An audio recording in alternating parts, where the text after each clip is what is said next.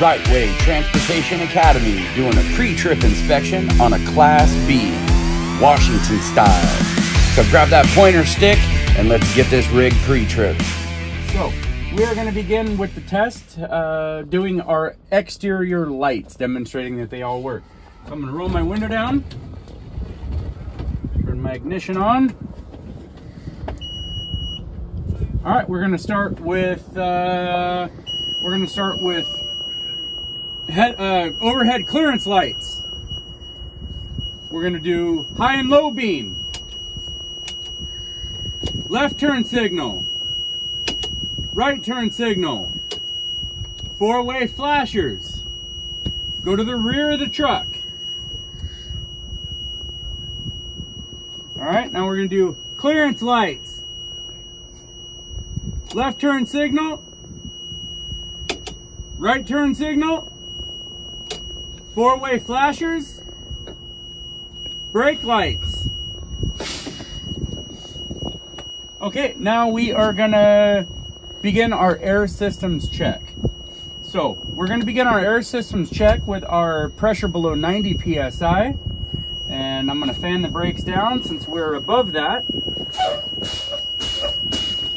All right, we're below 90 PSI. I wanna demonstrate that our air governor cuts in and starts climbing. So I'm gonna do a safety start.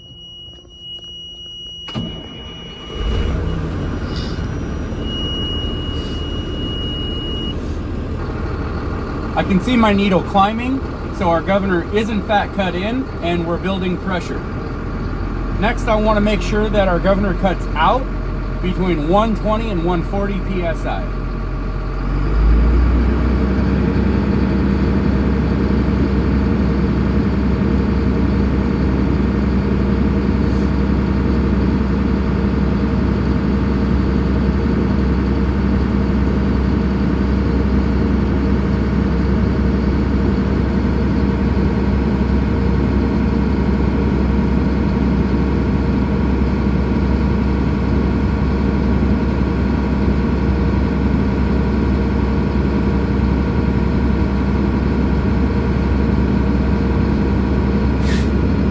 I can hear the air dryer. That means our governor just cut out at 125 PSI. Okay, so our air governors are working properly. Test number 2, we're going to do our applied brake leaks test. So we're going to set that test up by making sure that we are in neutral. Our wheels are chocked, and we are going to release our brakes. Shut the truck off and key on. Okay, so to begin this test, we want to make sure that we press our brake pedal firmly, and we will not lose more than 3 PSI in 1 minute. So I'm going to begin that test now.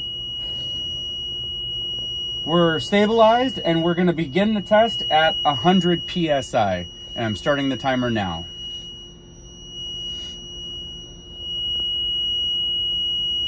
All right, we're gonna simulate that it's been 1 minute. Beep, beep, beep. My timer just went off. I have lost 0 pressure.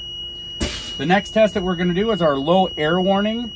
And we're gonna fan the brake pedal down to simulate an air loss. And our low air warning light should come on at 55 PSI or above.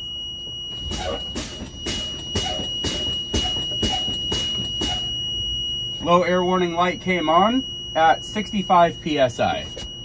We're going to continue fanning our brakes for the next test, and we're going to demonstrate that our tractor protection valve or parking brake pops out between 20 and 40 PSI.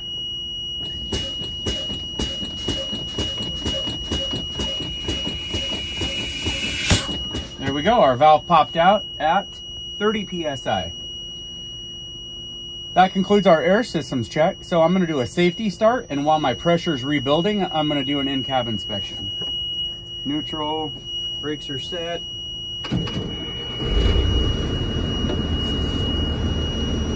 All right, I'm gonna start my in-cab inspection with my seatbelt. My seatbelt is securely fastened on both ends. It latches properly. My seatbelt is not cut, ripped, torn, or frayed, and it is adjusted for myself. Next, I'm going to do all of my glass, my windshield, my side windows, and my mirror glass. I want to make sure that they're all secure, they're not cracked or damaged, they're clean, and there's no illegal stickers to impede my vision. Next, I am going to make sure that my window rolls up and down smoothly. And then I'm going to inspect my mirror brackets. I want to make sure that all my mirror brackets are securely mounted. We don't have any loose or missing nuts and bolts or brackets. And my mirrors are adjusted properly for me. Also, I'll make sure that they're not bent, broken, cracked, or damaged. All right, next we're going to come back to our windshield, and I'm going to demonstrate that my wipers work and the washer fluid. All right, our wipers are securely mounted. They're not bent, broken, cracked, or damaged. No loose or missing nuts and bolts, and our wiper blades are secure. They're not cracked or missing. Next thing is going to be our heater defroster. So I'm going to put the fan on high, temperature to hot, and on the defrost setting. Okay, our defroster is working properly.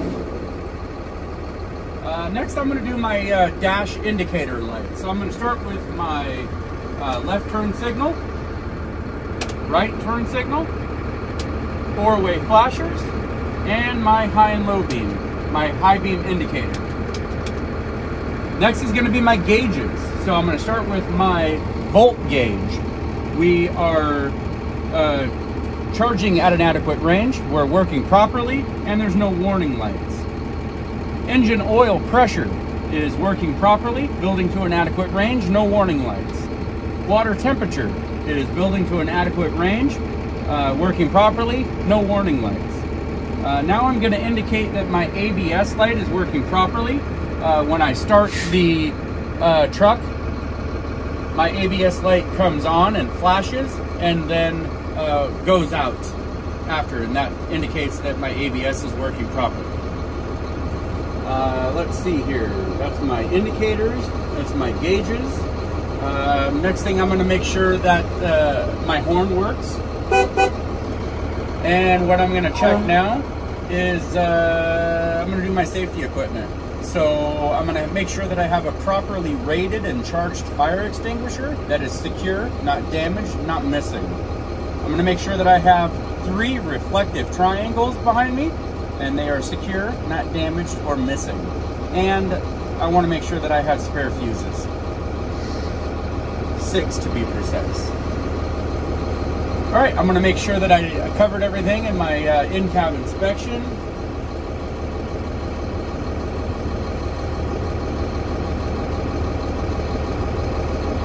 Okay, so we're going to move on to the exterior pre-trip inspection. We're going to get out of the truck, and we'll do that from the outside. Actually, that is a good example right there. We are going to do our brake checks. Okay, so what we're going to do for our brake checks, we're going to get out and unchock our wheels, which we just did, and we're going to first check that our parking brake is working properly. So I'm going to keep my parking brake set, and I'm going to put the truck into drive, and I'm going to make sure that my parking brake is working by tugging on it. Okay, I can feel that the parking brake is working, so I'm going to leave it in drive for the next test. I'm going to release my brakes, and we're going to do the service brake check. So I'm going to pull forward, both hands on the wheel. I'm going to gently brake and make sure that my truck does not pull side to side, which would indicate brakes out of adjustment.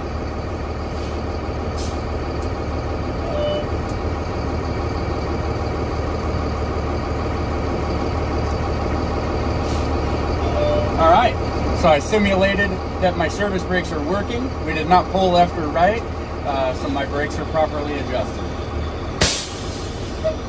That concludes my air systems and in-cab inspection and my brake check, so we're going to get out and do our pre-trip inspection.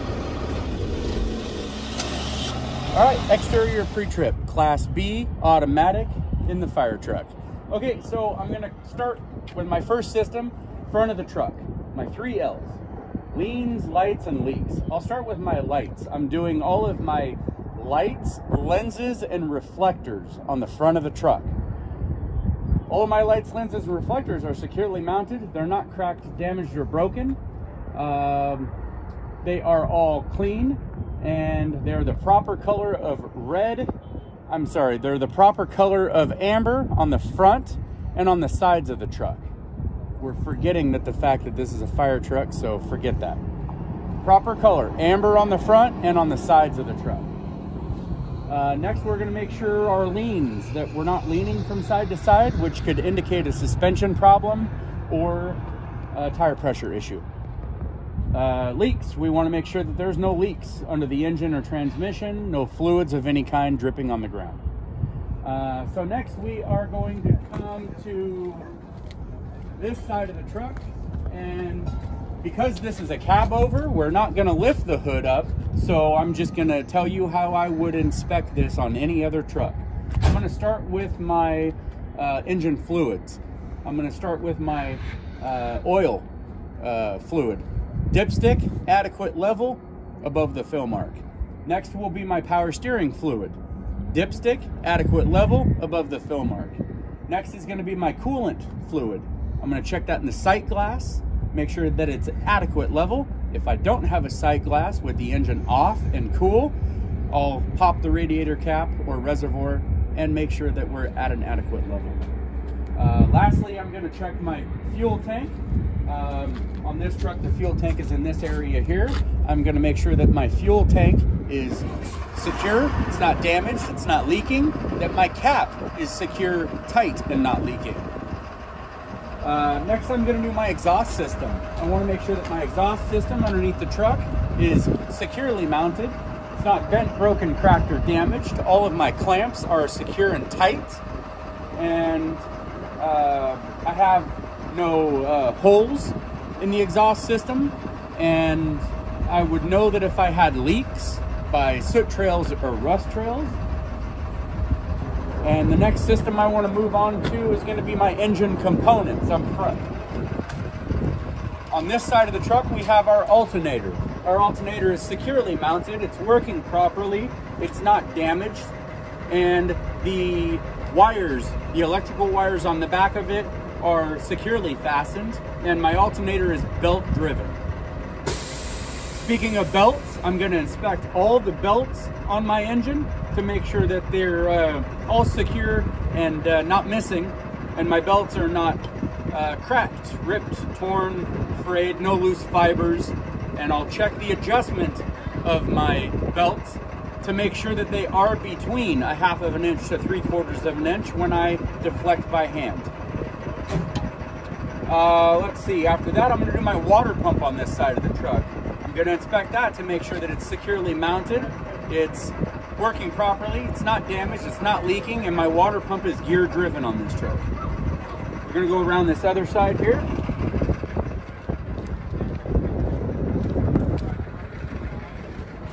This side of the truck, I have my air compressor pump. I want to make sure that my air compressor pump is securely mounted, works properly, not damaged, not leaking, and it's gear driven on this truck. Next is going to be our power steering pump, securely mounted, working properly, not damaged, not leaking, it's also gear driven on this truck. That's our 4 engine components. I want to mention that I'm going to inspect all of the hoses under my hood or engine area to make sure that they're secure, they're not damaged, they're not leaking. Now I'm going to do the steer axle of my truck. I'm going to start with my suspension system. I want to inspect my suspension leaf spring hangers. My hangers are securely mounted, no loose or missing nuts and bolts, and my hangers are not bent, broken, cracked, or damaged. Next is my bushings. I want to make sure the bushings are secure, not damaged or missing. Next is going to be my leaf springs. They're securely mounted, they're not bent, broken, cracked, or damaged, they're not shifted, and they're not missing. Next is going to be my U-bolts. My U-bolts are secure, not cracked or damaged, and not missing, no loose or missing nuts on them. Next is going to be On this truck, I have a shock absorber on the front axle. I want to make sure the shock absorber is securely mounted, not damaged, not leaking. And all right, so that's my suspension system. Next is my steering system. I'm going to inspect my steering system from the steering wheel to the wheel. I'm going to be checking my arms, links, sockets, and joints. I want to make sure that everything is securely mounted, not bent, broken, cracked, or damaged, and my sockets and joints are not loose or worn. From there, I'm going to inspect my steering gearbox right here. It's securely mounted to the frame. It's not bent, broken, cracked, or damaged. It's not leaking, and no loose or missing nuts, bolts, or cotter pins anywhere in my steering system. I'm also going to inspect my hoses, just like I did with the other hoses under my hood. Like item. And from there, I am going to inspect my brake system. So my hoses and fittings, they supply air to my brake chamber. Fun fact.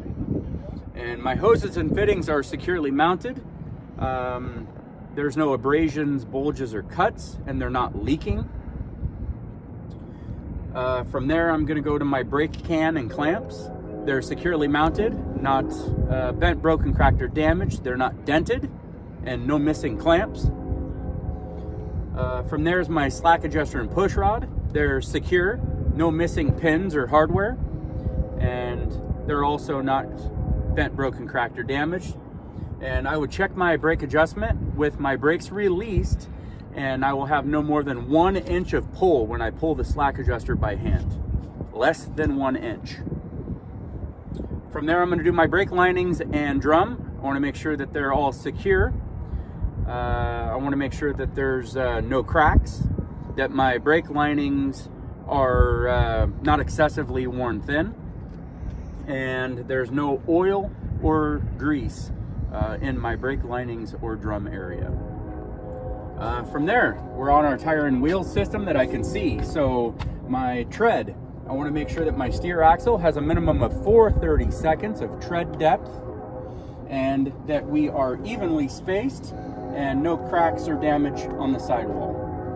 My wheel is securely mounted. It's not bent, broken, cracked, or damaged, or dented. No illegal welds. From there, I will go to my lug nuts. They're secure, they're tight, none of them are missing, and my lug nuts are not cracked or damaged. And the lug bolt holes are not distorted, no cracks radiating from the holes. From there, I'll do my valve stem and cap. They're secure, they're not damaged, and they're not leaking. And I'll check my valve stem with a tire pressure gauge. And lastly, I will check my hub seal is not leaking. All right, from there, we are going to do the door area. I'm going to check my door hinge to make sure that it is secure, it's not cracked or damaged. And my door seal, the rubber seal, is secure, intact, and that my door latches properly.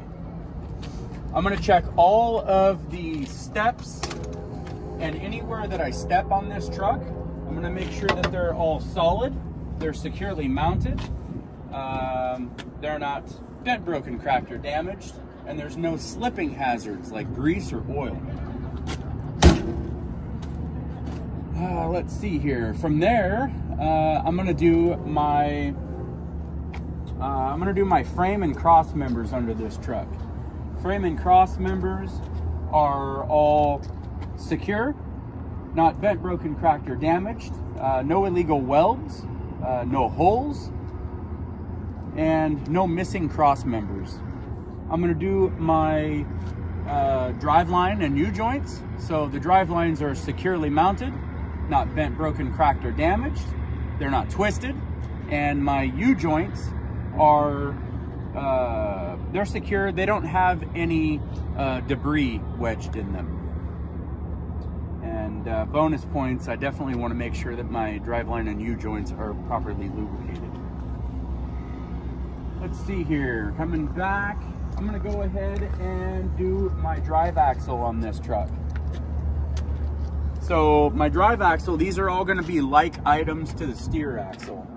I'm going to start with my suspension system. The suspension system, I got my hangers, bushings, leaf springs, U-bolts. I'm going to inspect the same as my steer axle, as well as my shock absorber. All the same as my steer axle. Oh, I don't have airbags on this. No airbags on this system. So again, I'm going to repeat that. I'm going to inspect my hangers, bushings, leaf springs, U-bolts, no shock absorber. I'm going to inspect all of that the same as my steer axle. So next is going to be my brake system. My hoses and fittings, brake can and clamps, push rod and slack adjuster, brake linings, and drum. I'll inspect the same as my steer axle. The only difference is I have a dual brake system. There's springs in the brake cans back here. Now I'm going to inspect my tire and wheel. I'm going to inspect my tread, sidewall, wheels, lug nuts, cap and valve stem, hub seal, the same as I did on my steer axle. The difference is I have to have a minimum of 2/32 of tread depth in all rear tires. And I'm going to inspect my dually area. I want to make sure that my bud spacing is secure, not damaged, and no rust. I want to make sure that my tires are evenly spaced and there's no objects or debris wedged in there. Okay, so that's my suspension, my brakes, and my tire and wheel system. So now I'm going to inspect if I'm required to have mud flaps. I'm going to make sure that they're securely mounted, not damaged or missing. This truck does not require mud flaps.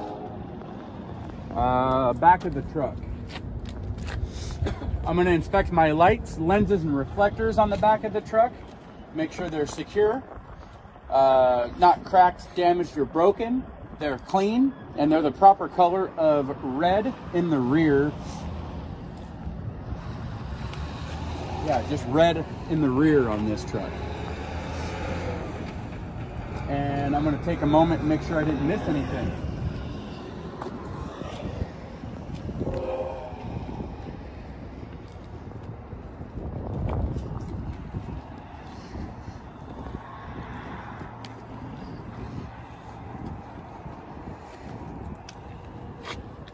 All right, that'll complete my pre-trip inspection exterior on this unit.